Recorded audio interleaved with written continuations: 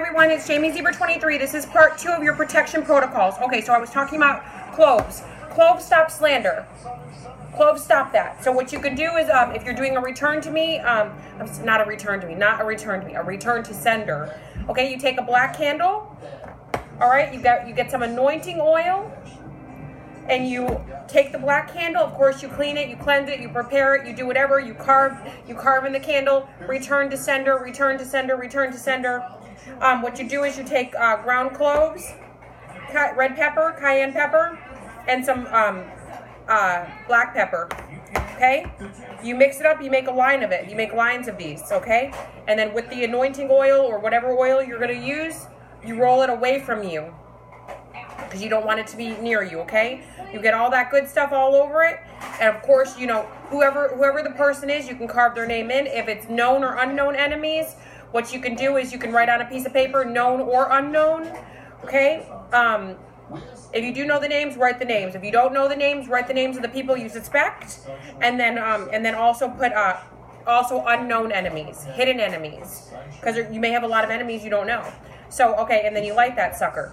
What I do is I like to go to the dollar store and get one of those mirrors. They look like picture frame mirrors, but what I do is I tilt it up against the wall, so the candle is like this. This is the wall. The candle is here, and my mirror is like this. That's how I do it. Okay, because that way it mirrors it all back to the sender. All right, guys. So not only that, yeah. Okay, so what you can do is, if you don't have ground cloves, if you just have whole cloves, you can put it in your pocket. You can shove one, in your purse. Whatever. Same with garlic. Garlic protects money.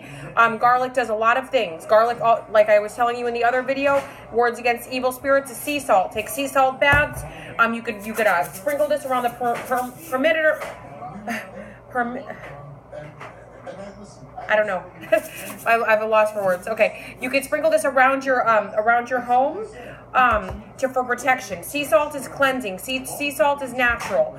Spirits don't like it. Also, what you could possibly do is you could also take a glass bowl, and you could dump the sea salt in it, and just set the intention that all the negativity go into the sea salt, and then dump it out the next day in the trash. All right, what else?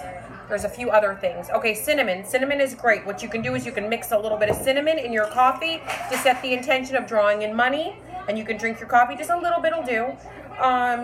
There's so many things, and when it comes to manifestation, to manifest, you need to just visualize. You can close your eyes and visualize. Whatever financial prosperity means to you, visualize that.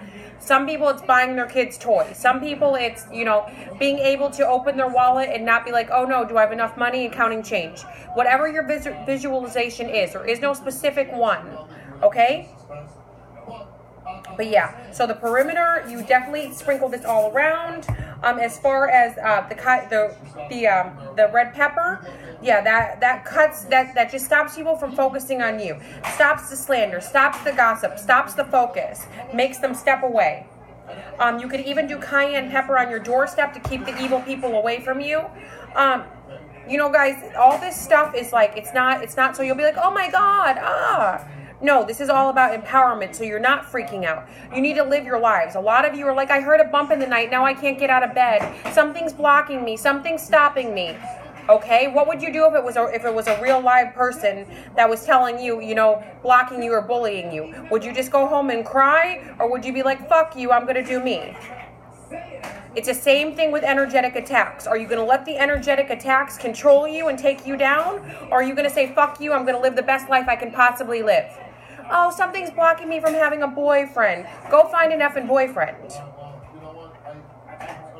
Or are you going to let the attack stop you? Because that's okay. It sets the intention. It sets the energy of that. But your energy can absolutely overpower whatever is being sent to you. So if somebody's trying to make you stop money, so what you do is you manifest money. Whatever the attack is for, you need to counter that. That's your job. That's your job as a human being, is to be able to be empowered. God gave us a mind, 2 arms, 2 legs. God gave us everything to use to our best ability. You know, God's not going to water your plants. You can't be like, God, please water my plants. Don't go to the faucet, get some water, and water your own damn plants. Of course, be thankful, be grateful. Of course, pray for the things that you need, but also in turn work with it. You know, you have to manifest what you need to make your life a success. Nobody's in charge of your own life but you. All right, guys, ta-ta for now. Have an amazing, I think it's still May. All right, ta-ta for now.